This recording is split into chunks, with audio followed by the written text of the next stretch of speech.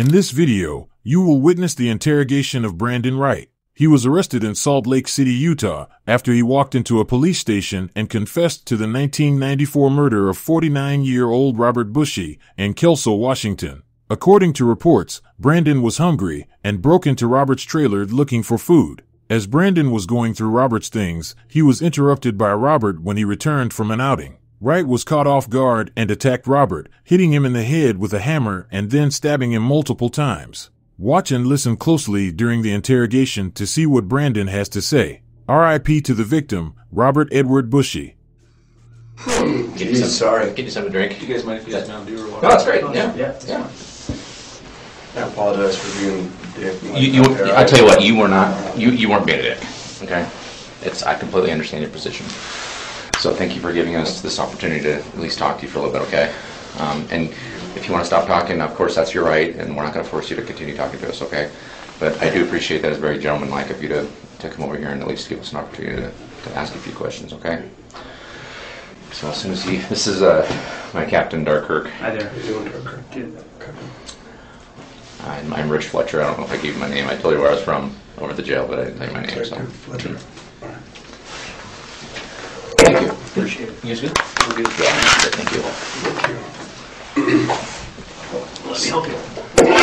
Thank you, sir. Thank you, sir. So, as we briefly discussed over at the jail, I did listen to your interview yesterday that you had with Detective Wilson a couple days ago, and I do appreciate your willingness to come in and talk about what happened, because it really not only helps the family, but it seems like it's helped you quite a bit to get it off your chest. So that's an advantage for both of us, I think.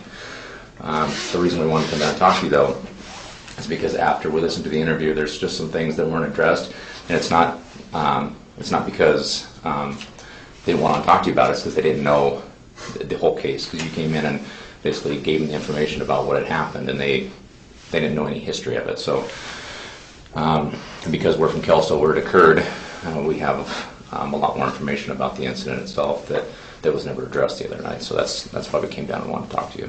Right. Okay.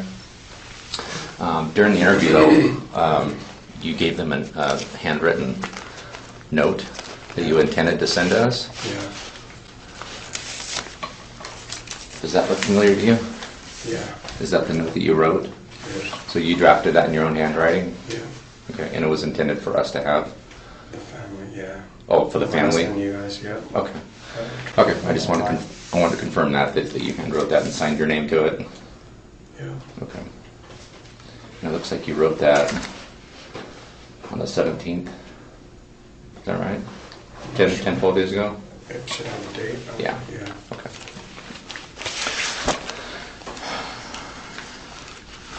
So, if it's okay with you, I'd kind of like to just start by just kind of recapping what you talked about the other day. Is that okay?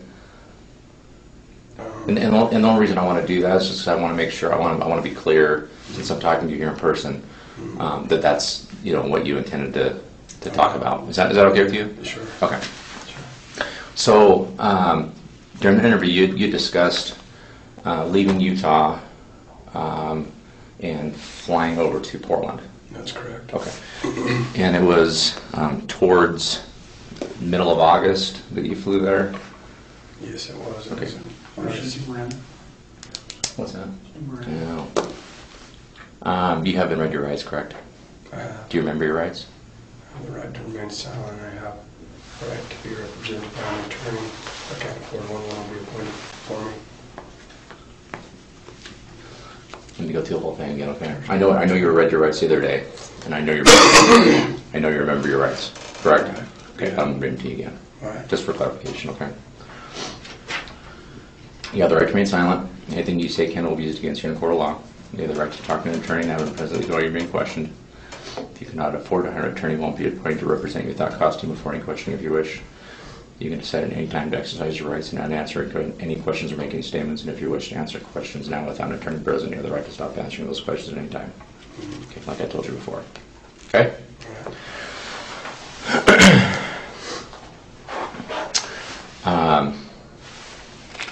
So again, this is your handwritten note, correct? It is. Okay.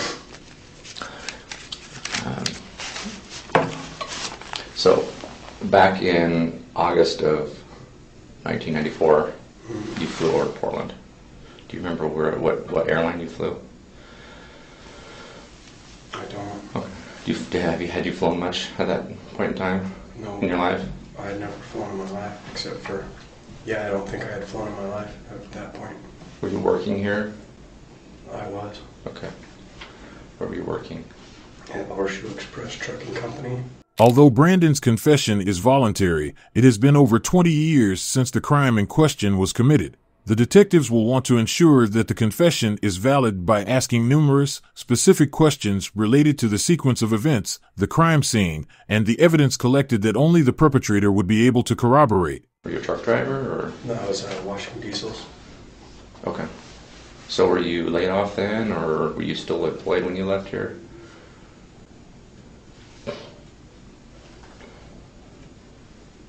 I don't know, to be honest.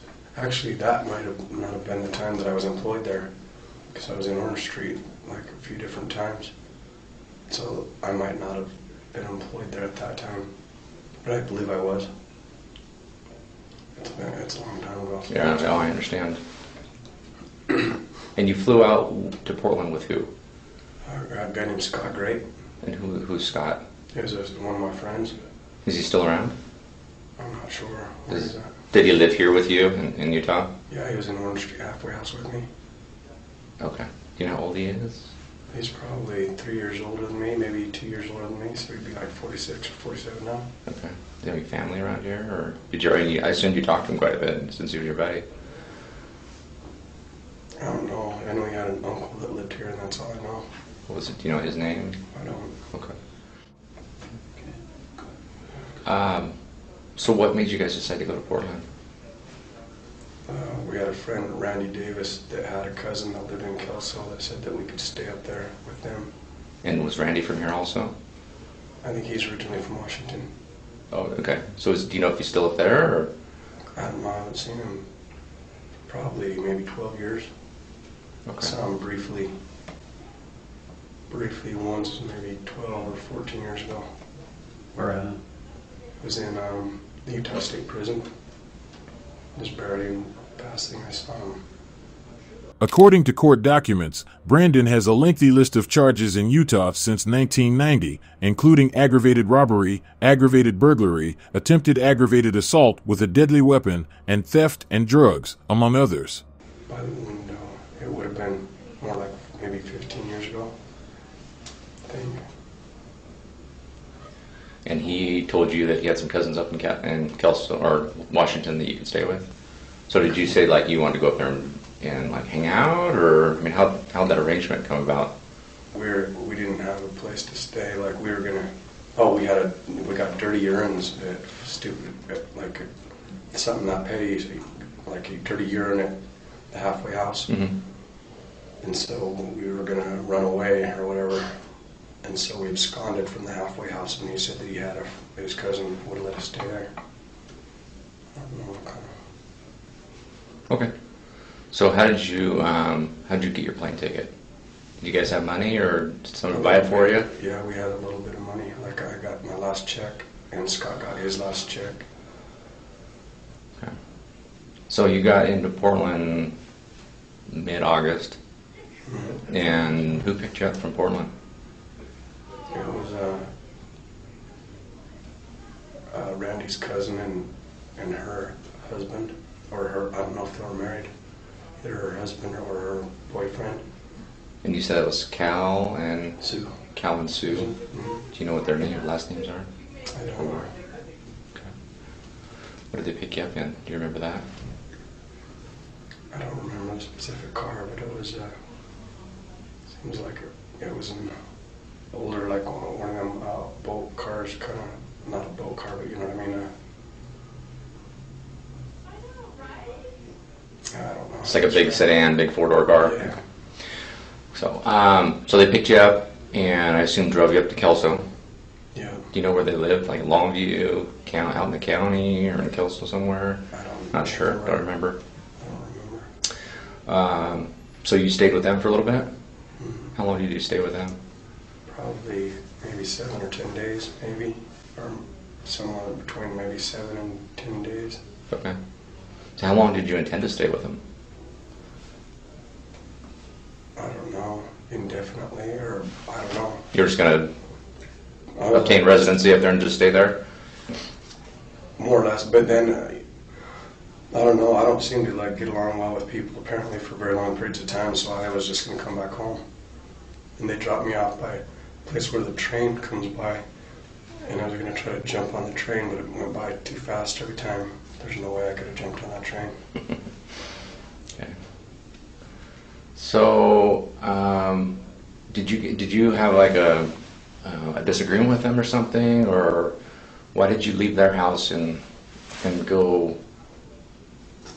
down and stay in the shop? It was or the shed. It wasn't a misagreement. It was me. Like, I have a difficult time getting along with people, and so I told them I had to leave, and they were like fine with that, and yeah. So it was like a mutual thing. So you just left on foot then? They dropped me off by the train, by where the train goes by the river, by a river. Okay. Did you have were you on foot, or did you have a bicycle, or? On foot. Did you ever have a bicycle? Did you ever find a bicycle? Okay. And any other transportation other than by foot? No, not until I stole Mr. Bushey's car. Okay. So they dropped you off at the train depot, and you obviously walked from there. How far do you think you walked? Did you walk around for a couple of days, or was it the same day that you found the shop? I think it was like 2 days. Okay. Where did you stay for those 2 days? In the bushes by the river. Okay. So when you left the river then to go, and you ultimately ended up at Bob's property, what took you there? I was smoking cocaine with this guy, and I got all paranoid that he was going to beat me up. Brandon admits to smoking cocaine and being under the influence, something the detectives should want to make note of. Most suspects are not as forthcoming about the use of drugs without first being asked, even during a confession. Do you remember who that was? I don't. Okay, just a guy on the river? Yeah. Okay. So you left him then, and then just happened upon this property?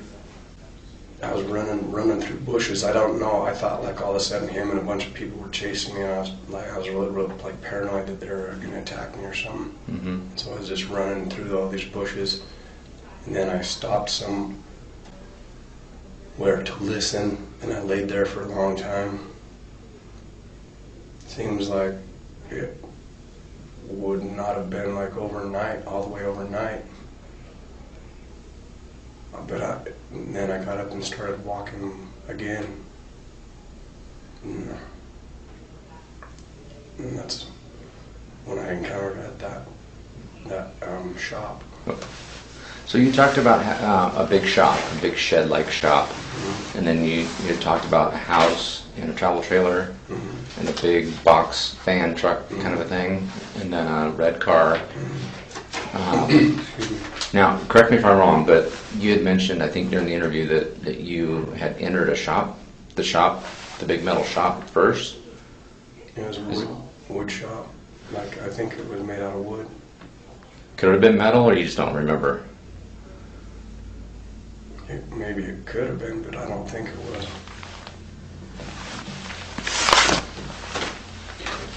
So it was a pretty good size, right? Pretty big shop. Okay. And what did you do inside the shop there? I just walked around looking at stuff, and then I was going to steal some stuff out of there. So I put it by a door, by a sliding door, Uh-huh. and then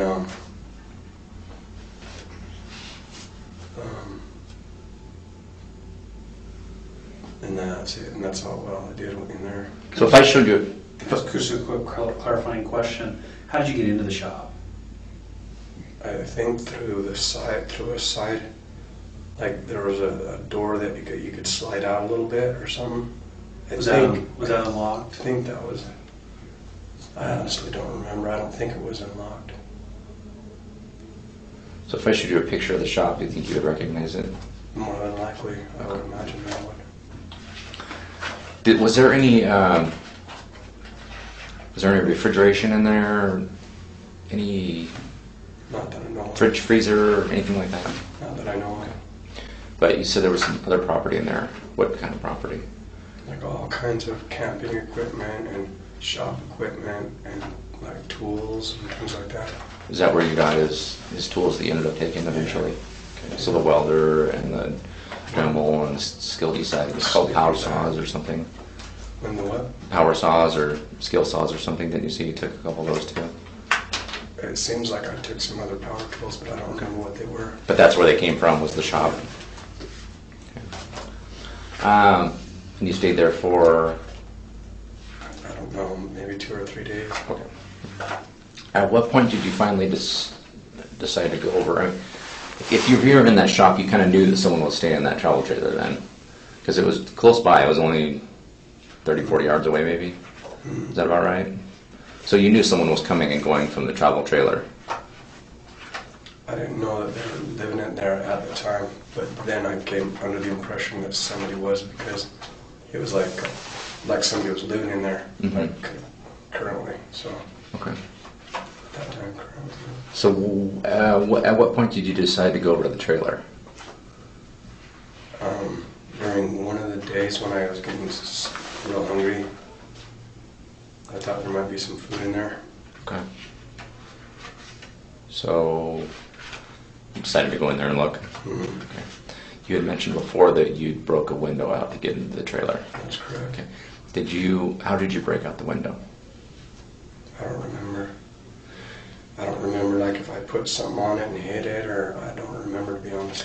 Given the amount of time that has passed since the crime in question was committed, along with the fact that Brandon was under the influence of drugs, he is unable to recall some of the events that took place. His lack of details shouldn't raise a red flag for the detectives or give them a reason to discount his confession. A welder's cap.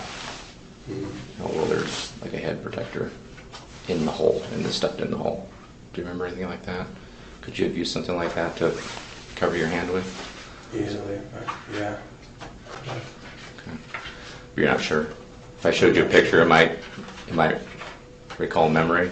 I remember seeing, like, some welder caps, but I don't remember how I broke the window, regardless of whether there was something in the window or not. I don't remember.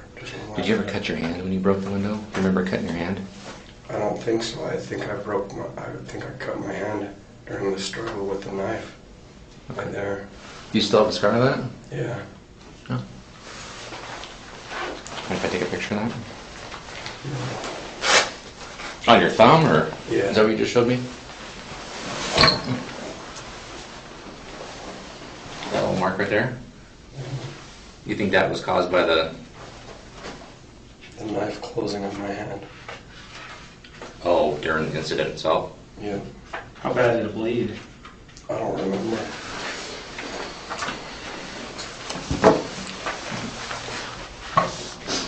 So, you broke the window out of the door, opened up the door, and went in the trailer. Was anyone inside the trailer? No. You remember the inside of the trailer? I don't, not any more than it just being a standard trailer, like thousands of I've been in countless trailers. Do you remember if it was like really well kept, or if it was kind of disorganized, or? Kind of moderate, like not over clean or not over dirty, just kind of lived in, not like real clean or not real dirty. Okay. I'm gonna show you a picture of the what I think is the shop you were in. All right. And just tell me if you recognize it, okay? All right. That easily could have been it, yeah. Okay. That's metal. Expected it. That's made out of metal, so. But that's a big shop that was on the property where the trailer was. So, more than likely than not, that was the shop that you were talking about, correct? Okay. So, you said it wasn't real clean, but it wasn't dirty either. It was Okay. not that dirty. So, you got into the trailer, and was there anything in the trailer that you were going to take, or were you just looking for food? first I was just looking for food, and then I thought there might be a gun in there or something. And I've been like into guns when I was younger, so. So what did you have to eat in the trailer? A bunch of boxes of granola bars. Okay. Did you make any food? Just ate ready to eat food? Anything else? Not that I remember. I think that was it. Okay. And I think you told Detective Wilson that you were in there for like hours. Probably a long time. So what were you doing in the trailer for so long? Were you sleeping or just hanging out looking at stuff? Or because that's quite a long period of time, to be quite honest with you. It is. Yeah. It's hard to remember. Yeah. It just seems like I was in there for a long time. Okay.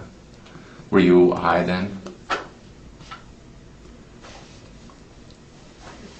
I'm sure I was, but not like, just maybe in a residual way from lack of sleep. Like REM deprivation, I was probably up, I don't know. From the time that I left Portland, I left Salt Lake, I probably slept 2 partial nights in like 20-day period or something. Even though I didn't continue using drugs after I left Sue and Calvin. I was probably just, still kind of gone mentally because of the REM deprivation. I would imagine that had an impact, not that it's an excuse or anything, but that's just a legitimate thing like you could take into consideration. The detectives questioned the amount of time that Brandon was in the building. However, Brandon is once again forthcoming with information regarding his mental state and how his actions may have been negatively influenced.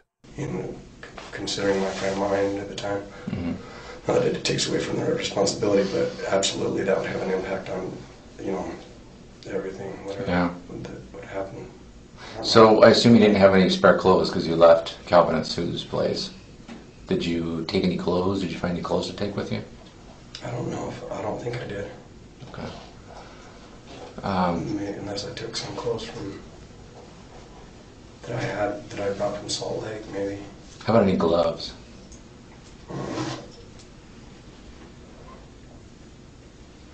I don't remember having any clothes at all. Okay. Where did you find the hammer? I think it was inside of the trailer somewhere. Was it just laying there? Or? I think so. So it was kind of an impulsive... Yeah. You said you saw Bob come home. Yeah. So were you the first thing that I found? Okay, because you kind of knew that he was going to find you in there. Yeah. Yeah. So when you... what was your frame of mind then? You just didn't want to get caught? Yeah. So did you know you were going to attack him as soon as he came in the trailer? That's what I thought, was that I would hit him and then take his car and leave. Okay. I didn't think that he would be able to, it didn't even seem to faze him. The hammer didn't even faze him. Okay.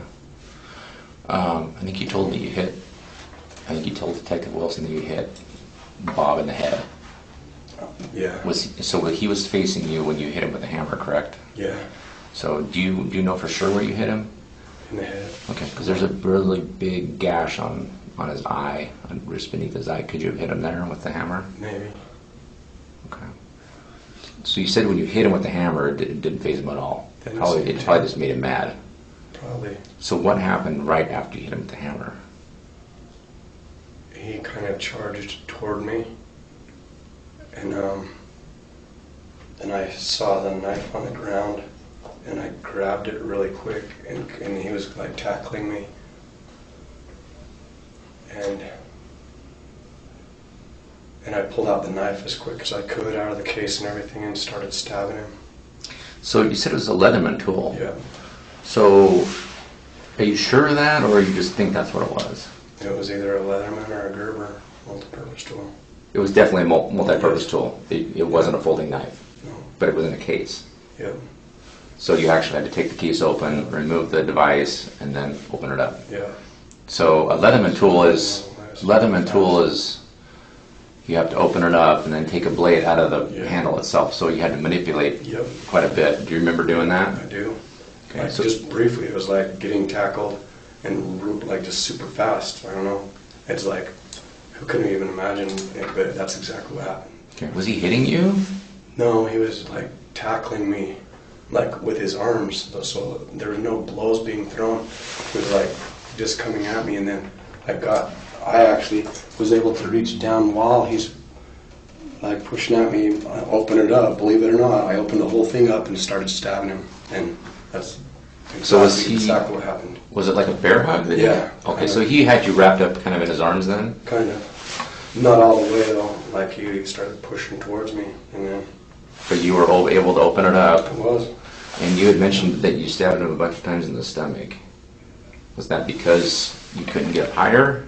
Brandon describes the attack as unplanned and spontaneous, and he was not sure whether the damage inflicted would be substantial, which ultimately resulted in him stabbing Robert a very high number of times. Because he had you in a bear hug, or do you remember? Because there was a lot of stab wounds in his stomach.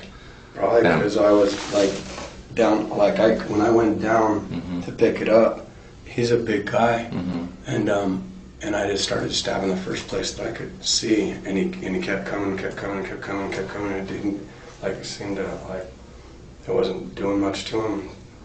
Obviously it was killing him, but he was a strong man. So yeah. At what point did he fall down, or did you push him down? I really don't know. I don't know. Well, at some point you must have been on top of him. Maybe at the end. I don't know. I don't think. Oh yeah. And then I covered him with some blankets and stuff. You at one point, he stopped pushing towards me, and then I stabbed him maybe 5 more times, and he said, "You're killing me." Was he still standing there? Yeah, and then he was falling.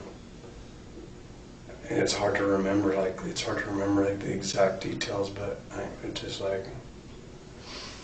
How long did he live then, after you stopped stabbing him?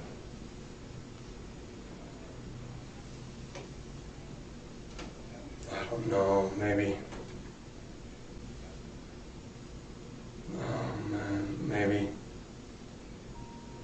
Maybe 5 minutes or so, maybe. Quite a while then.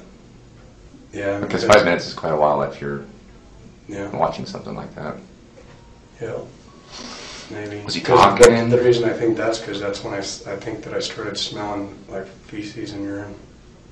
After someone has died, changes will happen to the body, including the release of stool from the rectum, urine from the bladder, or saliva from the mouth. This happens as the body's muscles relax. Brandon describes that Robert eventually died after almost 5 minutes, based on this void process. I think that he was deceased at that point, but he may have died before that. Did he say anything after he fell down? No. So he only just said, "You're killing me," when you were fighting with him? Yeah. Is that the only thing he said? Yeah. Never say anything else? No. So after you thought he was dead, and you smelled urine and feces, you stuck around for a while. I did. Okay. Why did you stick around? I don't panic. I don't even know what was going through my mind. I can try to think of it. I don't even know. I was scared. Obviously, I was really scared. I think.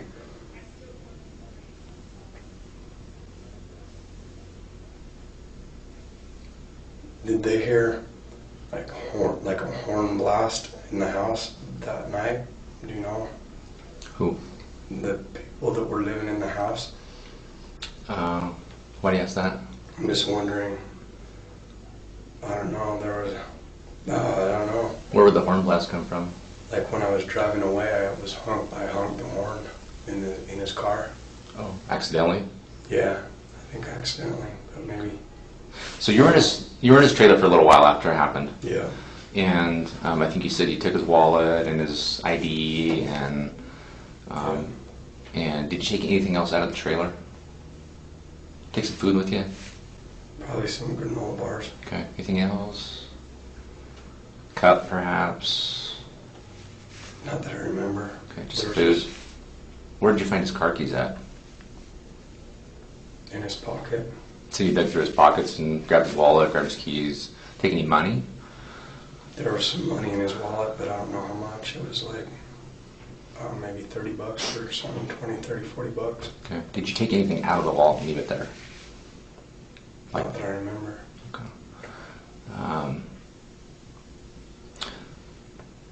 So you eventually left the trailer, and you must have gone back to the shop, correct? Yeah. There was some barbecue sauce and pickles and mustard, I think, and a bunch of other like condiments and some meat that like it had been taken out of a freezer. Mm-hmm. It was staged in the shop. It was what? Sorry. Like it was staged. It was like set on the floor, like it was put there intending for someone to come back and get it later or something. Do you remember that kind of stuff? Probably. Got a picture of that? Yeah, probably. That must have. I mean, assuming that must have come out of the trailer. Do you know? I don't think so. Would it have come from the shop? Yeah. Where did you find that stuff in the shop? I don't remember, but I wouldn't have taken. I'm going to show you a picture of that stuff too, so that it might help to recall. This was in the shop.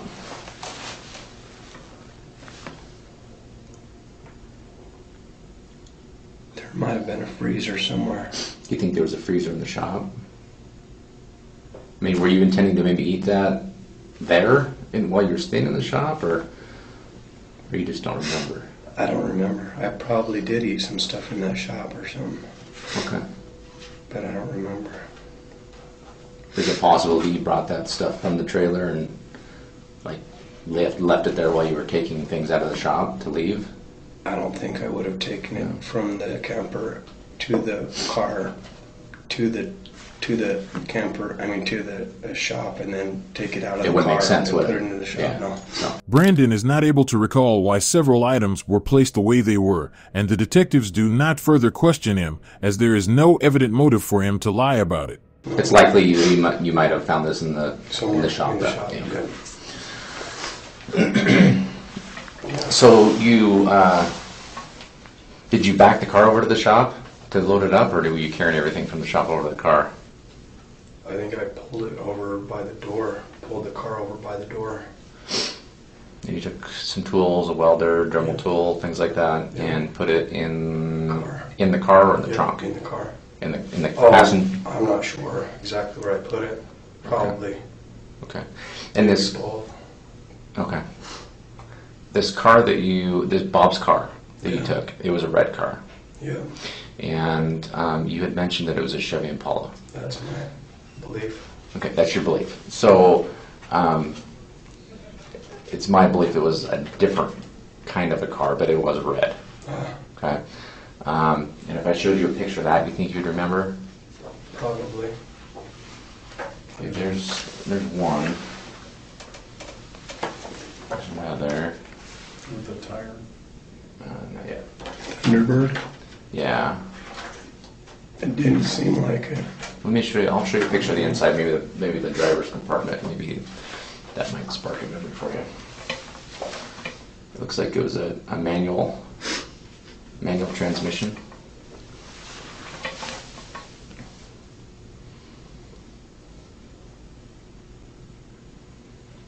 This is Bob's car.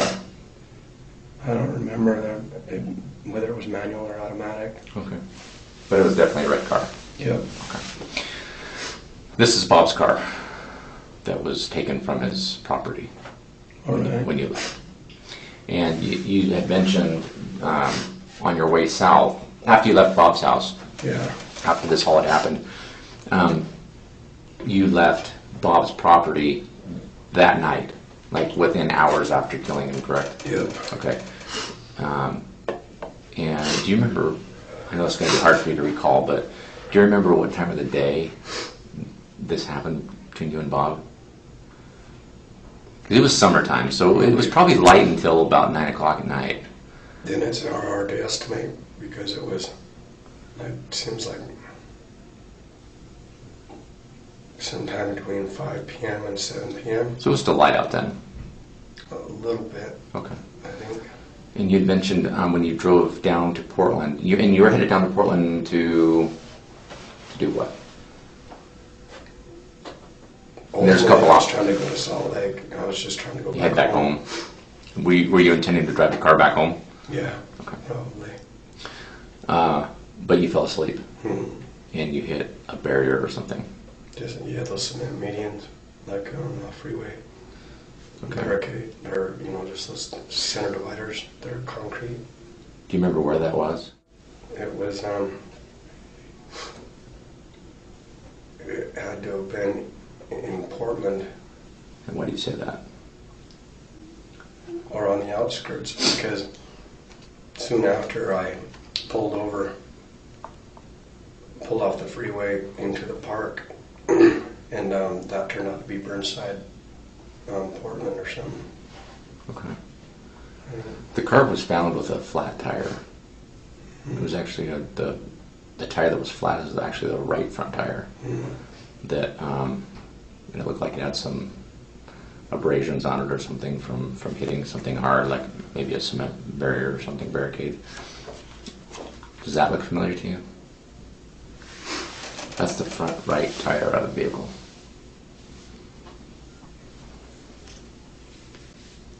I can't remember. That doesn't look really familiar. Okay. Did you ever get out and look at it, or just kind of realize that it was a flat tire and that it was kind of out of commission at that point? Yeah, I looked at it a couple of times, but I don't remember the details about how it looked. Okay. Well, the story that you told the other night to Detective Wilson actually was consistent with the condition of the vehicle. I mean, being 22 years ago, I can see why you would maybe mistake the front left tire from the front right tire. I think I said the front right tire. Actually, you said the front left. That's what made me go back and look at the photos. I was But pretty sure I said front right. okay, well, it is the front right. Yeah, that's correct. Or, wait. Front right, you mean on the driver's side or the passenger side? Passenger side. That's the passenger side tire that was damaged.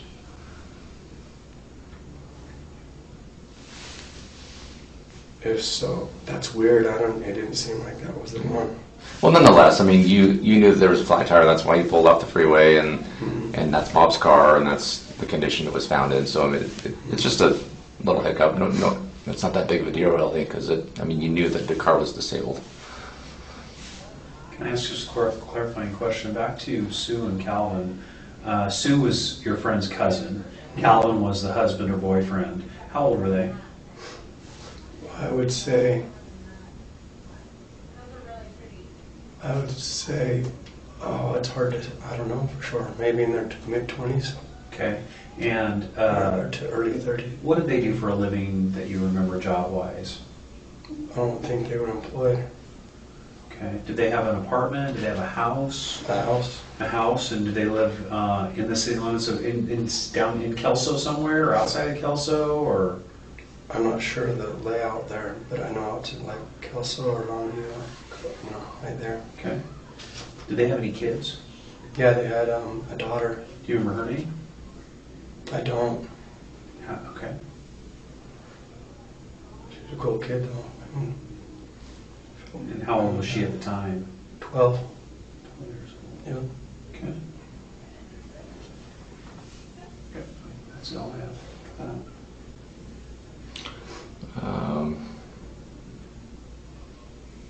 You pulled off the freeway, parked somewhere to park. You were told you couldn't stay there, so you drove the car over to. Did you drive or push the car? I was trying to remember. You ended up somewhere else. Yeah. There's a guy that stopped with the police officer there. Said he'd give me a hand. So I think he towed me to the gas station. And then I stayed with them for the next 7 or so days.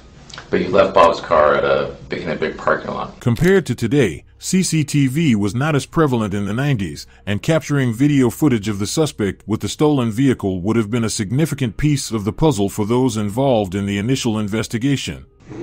Okay. And you removed all the stolen property that you took from Bob's house and took it with you with the other people. Yeah.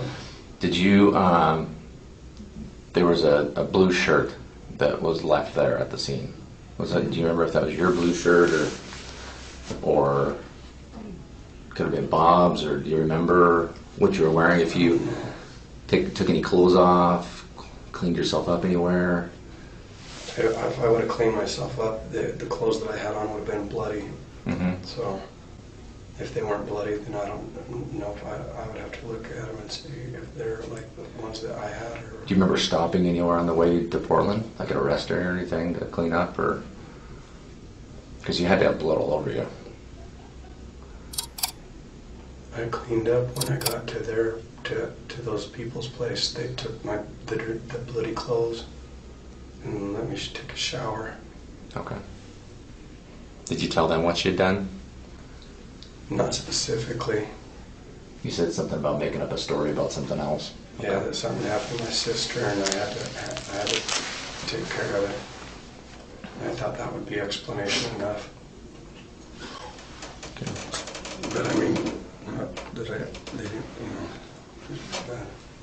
You were in Kelso for probably, what, a couple weeks maybe? Yeah.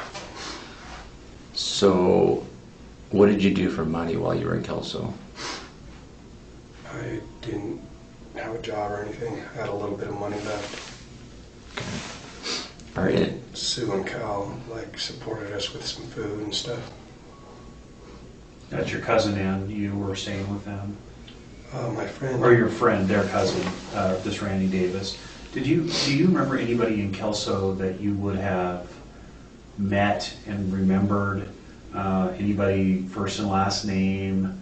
Can you think of anybody you ran into that really sticks out in your mind, other than those folks? Mm-hmm. A bar, another house. Were you ever contacted by the police while you were in Kelso? Mm-hmm. No. Do you remember stealing anything while you were in Kelso, other than from Bob? No. Damaging any property? No. Assaulting anyone else? No. Were you engaged in any fights or anything? Using any what? Engaged in any fights with anybody? No. What did you do for the 2 weeks? Mostly got high. Do you remember who you were getting your drugs from? Really not an issue for us now, but it No. was. Okay. Were you getting it from Sue and Cal? Did they offer you any? Doesn't matter. It's irrelevant. Okay. Yeah, they're not any nobody's in any trouble. I just trying to confirm a few things. You've had a couple days to kind of think about this. I mean, obviously 22 years actually, but since you actually came forward and began talking about it, did you think of anything that you didn't tell the detectives the other night that you remember now? In other words, is there anything else that you feel is important that you haven't talked about yet? No. The knife that you stabbed Bob with? Yeah. You took it with you, you said? Yeah. And you had it with you until you were arrested in Portland. And you said the jail had it when they took property off of you at the jail, and you never got it back. Mm-hmm. Do you know what they did with it? Do you know if they just destroyed it, or if they asked you if they could destroy it, or if they gave it to someone else, or? They never said anything to me about it. You just never heard anything about it? Okay. Mm-hmm. Although Brandon has turned himself in and confessed to the murder, it took him over 20 years to do so. Like many others that commit such a heinous crime and get away with it, Brandon went on with his life as if nothing had ever happened.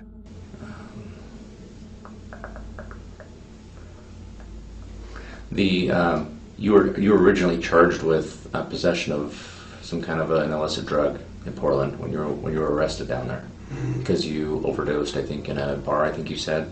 That's correct. So I'm just going to make an assumption here, and correct me if I'm wrong. So Bob's property that you had, you traded it or sold it or whatever. The drugs that you used that you overdosed on, was that purchased with Bob's property that you sold? Because you probably didn't have any money then. The way that it was working is I started trading his property for meth, and I was shooting meth to get high, and I started going out of my mind, and I started telling the people that I was with I couldn't live with what I did, and I have to kill myself, and can you give me some heroin? Because I didn't really use heroin. I used mostly cocaine, but then I started doing meth when I went up there, and I asked that lady if she could give me some heroin, and so she got me some heroin, and I went into the bar, and I was sitting there, and I ended up shooting up like 155 units of heroin. I had only maybe done heroin twice in my life or something, but so that's what happened.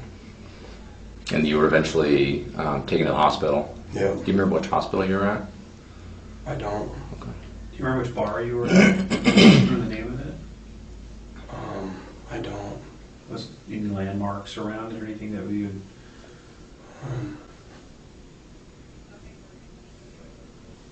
I don't remember. That's a hard one,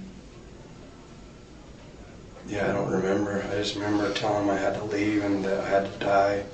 And then I got the heroin from them and I left, and I found the very first place that I found was a bar, and I walked in there and they asked me for my ID, and I gave them my Orange Street halfway house ID card and bought a pitcher of beer.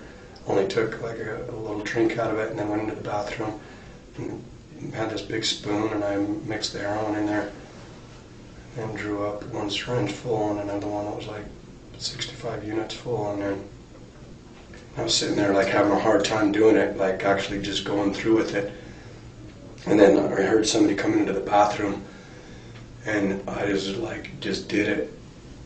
Finally, like I'd probably sat there for maybe half an hour just trying to get up the nerve to actually just push it into my veins. And then that's when I did it. And this guy walked in, and I got that one whole big one in there, and the one that had like 95 units, and then the other one I probably got about, 50 units or something, and then I was out, like just totally out cold. The next thing I remember, I was coming to on the stretcher, and that was that's all the last thing. That's what happened there. So you went to the hospital. Yeah. And then you went from the hospital to the jail. Yeah. And they charged you with... Excuse me. Do you remember what your charges were? I know one of them was drug possession. Yeah. And fugitive from justice. From leaving here. Yeah. And what were you... You had just DFC warrant or something for using in that halfway house? Is that what the charge was? Do you remember? I can't remember for sure. You had another warrant from here, though? Mm-hmm. Okay. Then you spent almost a month, I think, in Multnomah County Jail. And then you were extradited over here directly from the jail. Does that sound right? Okay. Yeah. There was a note that you wrote, that you said you wrote at Bob's house in the trailer. Yeah. And you said something about you wrote it, assuming that you were Bob, you wrote it that you were leaving. Going over to somebody's house. Okay. And the name was the name of somebody whose address and name was inside of his trailer. Okay. And I think I know why you did that, but you put the note on there to just to make it look like somebody, so nobody would question like where you, like why he's not answering the door. Yeah. Okay. Where did you put that note at? Brandon discloses a key piece of evidence left behind at the crime scene that only someone present during the crime in question would know about. A note that Brandon composed to try and convince any curious neighbors that Robert was okay, when in fact, he was not. I think on the door. Like on the outside of the door? I think. I don't remember for sure, but I believe so. Okay.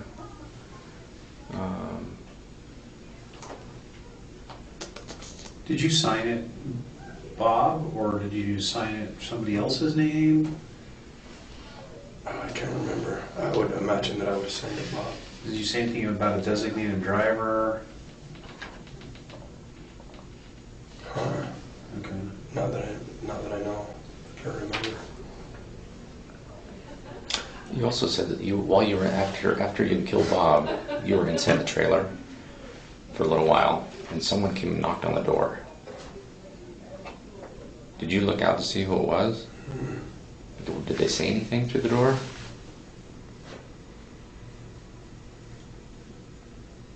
Like, is anyone yelling like "Bobby in there"? Or?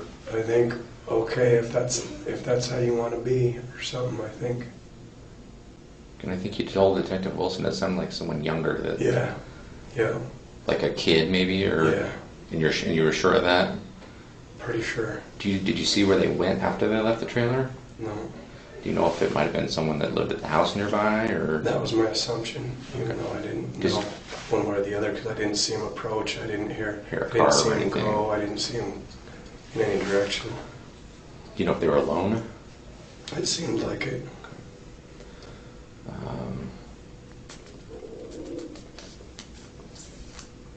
Can you give me a picture of that Wilder's cab's in the hole? Take a second, I'll find it. The hammer, after you hit Bob in the face with it, or in the head with it, did you throw it down, or did it drop out of your hand, or during the struggle maybe did it? I don't remember. And a picture of the covered all of the pile. Yeah, one quick question, when you broke in, did you do anything with the broken glass? Would you have thought to do anything with it on the way in, just so that nobody would look like it's... Maybe. This is the inside of the trailer where the glass was broke. Right. And there was there's cap, so, yeah. And the only two things, and you can correct me if I'm wrong, the only two things I could think of that might be for would be either to protect your hand while you're breaking it, if you happen to break it with your hand, or to just kind of plug the hole after the fact. I don't remember that. Okay. I really don't remember. Okay. It's just kind of an unusual place for a welder's cap to be. You wouldn't, if you were living in the trailer, I can't imagine you would leave a welder's cap in that. Mm-hmm. It doesn't make sense to me. So No. it almost looks like it was placed there by someone, which would likely have been you. I'd imagine. Okay. Yep, that would be my assumption. Okay. You remember where you maybe tried to stop the bleeding the most on your finger when it was bleeding? You remember if you used a rag or a glove or a shirt or your pants or... I don't remember any of it. Not any of that, actually. I don't remember. The detectives combed through as much evidence, photos, and records as possible so that they can confirm that Brandon is being honest and that his confession is real. Although there is much that Brandon is unable to remember and there aren't any eyewitnesses to the crime or video footage that ties him to the crime scene, the detectives consider heavily everything that has been shared with them. Which finger have got your left? Yeah, my left thumb. Are you left-handed? No, I'm right-handed. Did you stab mostly with your left or mostly with your right or both? I think mostly with my right. I think it might have closed on my hand when I was trying to open it. Okay. Because it was like in a struggle. Okay. Exceptionally more rich. And this is a pretty significant incident in your life, which you have some pretty clear recollection of. Do you remember, before you left the trailer, do you remember like looking on the floor and before you left, how you left the trailer? I think I stacked blankets on him. And you did that just to conceal him? I honestly don't know. I don't know. I was like... Or were you... I could think back and probably apply a number of different reasons. Some of them conscious, some of them unconscious. I mean, there's a whole lot of reasons. Or maybe did you cover him so you didn't have to look at him dead, maybe? That might have been something, yeah. I mean... I have a picture of a hammer, the only hammer that was really there. You said it was a kind of a ball peen kind of a hammer, but the one that was present at the scene was a little bit different. You only saw one hammer. Did you see more than one hammer in the trailer, or was it just the one? I don't remember Okay. whether there was more more than one, but That's the hammer that was there. Does that look familiar?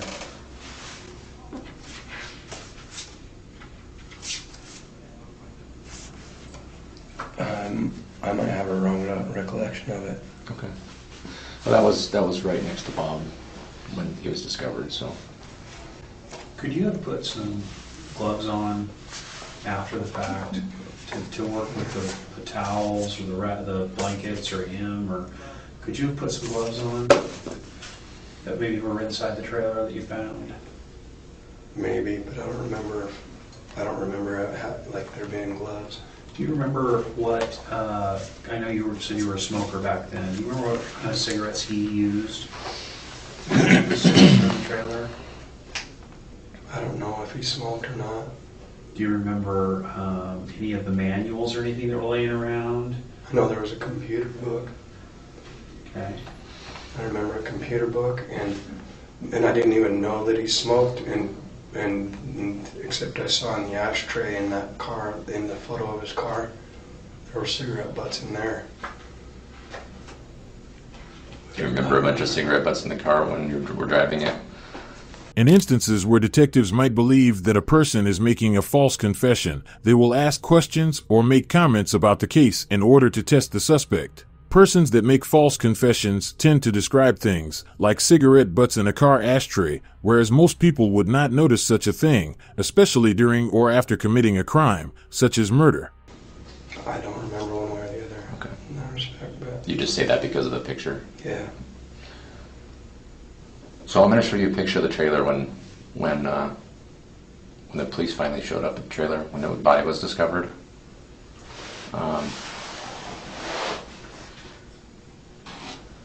Can you tell me if this to your best recollection that this is the condition in which you left it? Why would it matter? Like if I don't know. Well, I'll explain why after I show you the picture. Okay, there's actually a reason why I'm asking this question. Okay, do you think you might recall it or not? I don't know.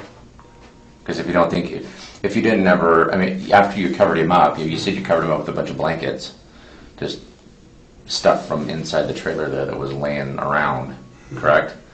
So you covered him up. Could you have covered him up with some clothing too? Probably. Just a bunch of articles that were there at the time? Probably.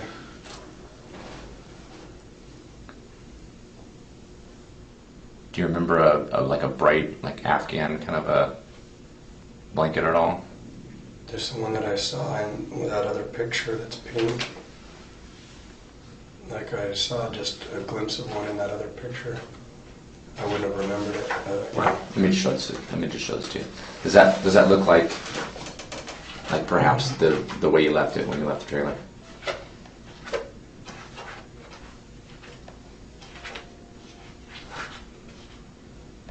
Probably. I think so.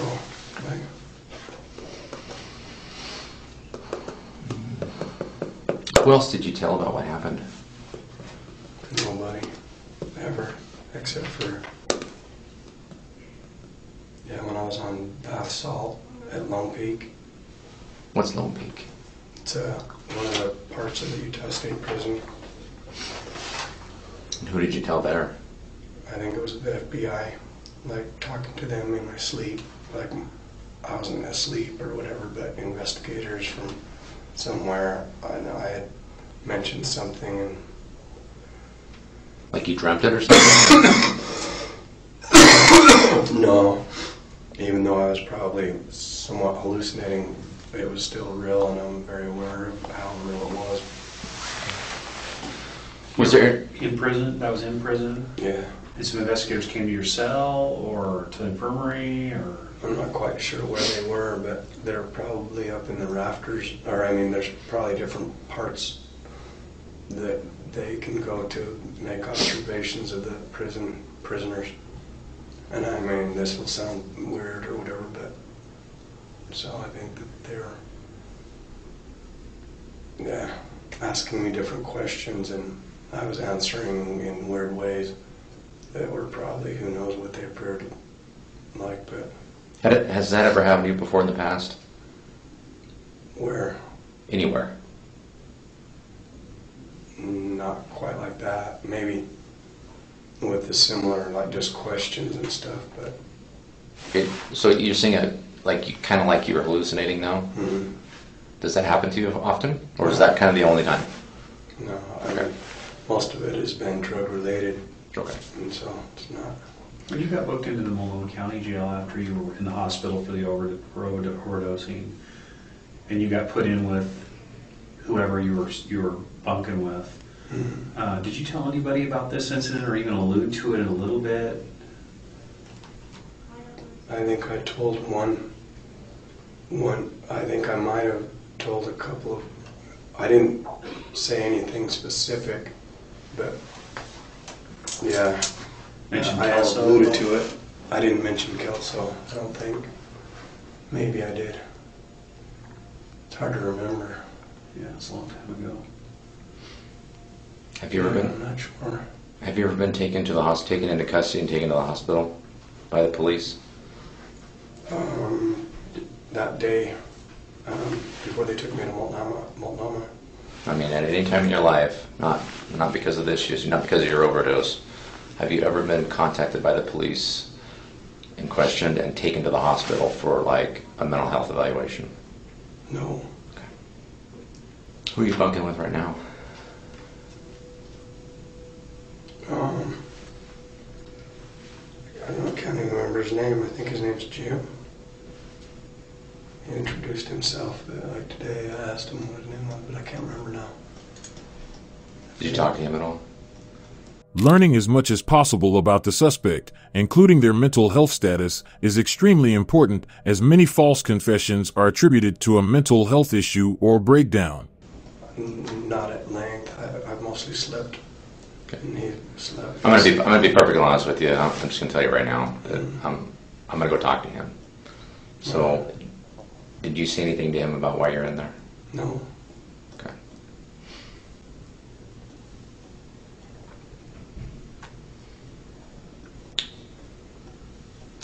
Did he ask you? Mm-hmm. Okay.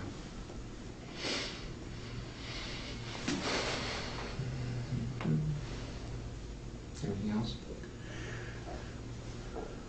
Do you have any questions for us? Mm-hmm. Yeah, I'd be willing to answer your questions for you if you have any. You'll get extradited to Washington, back to our jail, and if you want to reach out to us at any point, talk to us. You just tell one of the corrections officers there that you want to talk to the Kelso detectives. All right. We'll come. They'll get a message to us, and we'll come talk to you. All right. We're going to end up coming out and picking you up. Well, maybe not us, but someone will probably the next week or two. All right. Yeah. Just depends on whether or not you fight the extradition or not, and that's not anything we even care about, but that's up to you. Can I ask, if we can go back to what made you walk in the door this weekend and tell somebody this and write that note? Can you mind if I ask you why you did that? Yeah, it's been a long time coming. But yeah, something I've been running from forever. And just, yeah, I don't know. It's nothing. It's not my doing. What do you mean by that?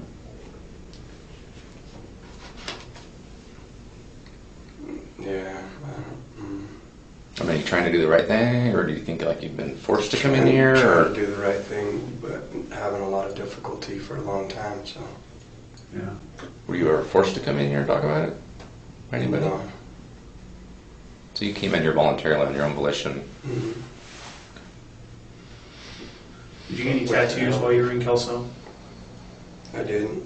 Didn't. We have some tattoo people up there. Had you ever been to Kelso before that 2-week period? Had you ever been there before? I hadn't. Have you ever been back since? I haven't. Had you ever been in the trailer before the day you went in and got confronted by him? No.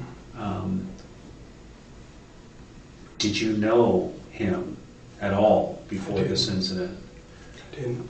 And the reason I ask is his driver's license says Robert Bushey. You keep referring to him as Bob. And I'm just wondering if you've come to that because most Roberts go by Bob. Is that why you've done that, or? No, I think that his license says Bob. Okay, and you said you got rid of that license. How did you get rid of that license? Inside of a windowsill of a vehicle. Okay. That the guy was letting me stay at his house. Okay. Do you remember what kind of car that was? It was one of those vans that have like a bed. They're like a flat nose van, like a older, kind of like they're kind of unique.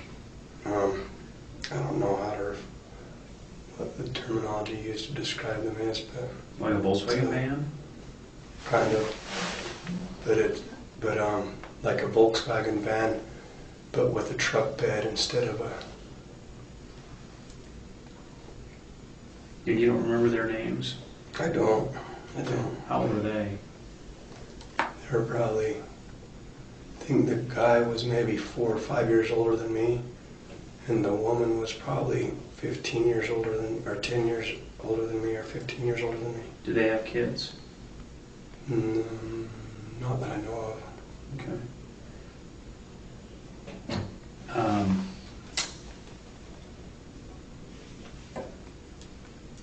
Had you ever been in the car before the time you took it? No. Had never been in there. Okay.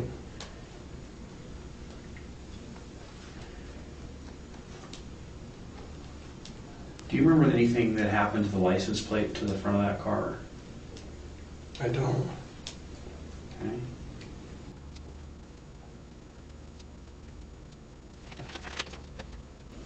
No questions for us? No. Brandon, I really appreciate you talking to us. It does answer a lot of questions about peripheral things that we thought were related to this that may or may not have been at this point. So, but it is helpful, and I appreciate your willingness to come over here. After a thorough review of the original case files of the original investigation, the detectives found Brandon's story to be consistent with the evidence collected. Brandon's description of the scene also matched the crime scene. Although the Bushey family had asked that Brandon be given a light sentence, he was ultimately sentenced to 17 years in prison. R.I.P. to the victim, Robert Bushey. Do you think justice was served, and does the punishment fit the crime? Be sure to comment your thoughts and let us know what you think about this interrogation, including the sentencing of this man. Thanks so much for watching today's video. With that, subscribe for more, be safe, and we'll see you in our next video.